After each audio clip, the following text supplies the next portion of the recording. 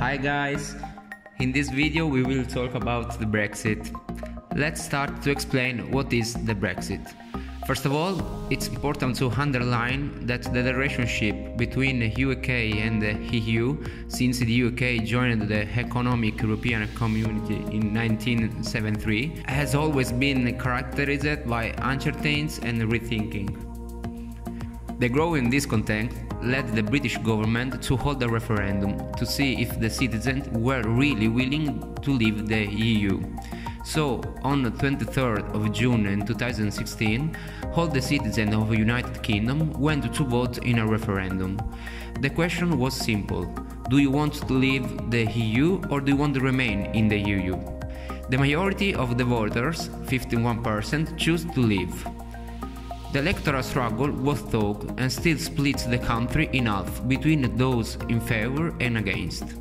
According to the 5th article of Treaty on European Union, in fact, any member state may decide to withdraw from the Union in accordance with his own constitutional requirements, and the Prime Minister, Theresa May, is still convinced to apply that. There will be a transition period from March 2019 to December 2020, in which EU and the UK will try to negotiate a future relationship deal. One of the pros of Brexit, according to people who are in favor of it, is that the UK will have its identity back after leaving the EU. Another reason is that Britain can have its own financial regulations that would better suit its own economy. The third reason is that Britain wishes to be able to make its own rules and regulation about immigration. The people who voted against Brexit are afraid that leaving the EU will damage the economy from a trading point of view. About half of the UK exports are to the EU, and it's the same for the imports. Another reason people didn't want a Brexit is because they don't think there is something wrong with the current immigration system. Now let's talk more in detail about what's in the deal and the main areas of discussion. Firstly, the money. Part of the deal is composed by a financial settlement. The UK shall pay to the European Union an amount of £39 billion over several years, due to a contribution to the European budget. The hard Brexiters would want not to include the transition period in the deal, so that the UK would pay much less. Secondly, the citizens' right. Both the UK citizens living and working in a European country and vice versa will maintain the residency and social security rights. There will be more strict controls, by the way, for those who will want to work and live abroad after the transition period, with the reintroduction of visa requirements by the UK.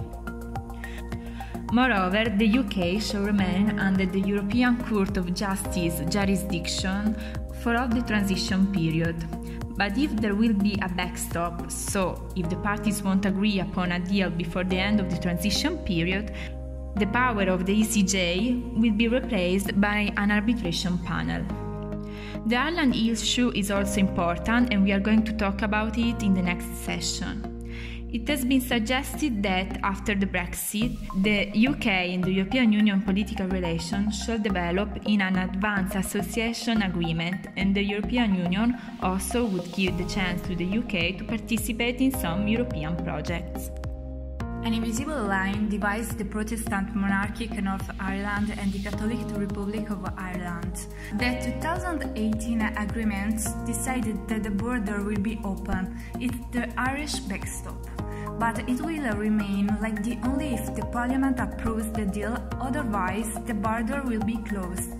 Of course, this will be a problem because it's around 500 kilometers long, and the customs tariffs will be expensive for both countries, and the risk of smuggling and of the creation of a black market will be very high. In this scenario, the two countries will be totally separated, bringing back to the surface all the disputes between neighboring countries. In fact, the Deputy Prime Minister Inez thinks that both should go referendum for a probable reunification. The situation in Scotland is similar. Nicola Sturgeon, current Scottish Prime Minister, says Scotland gave a clear vote about Scottish permanence in the EU. He is actually thinking a new referendum in Scotland about Scottish independence in case of Brexit.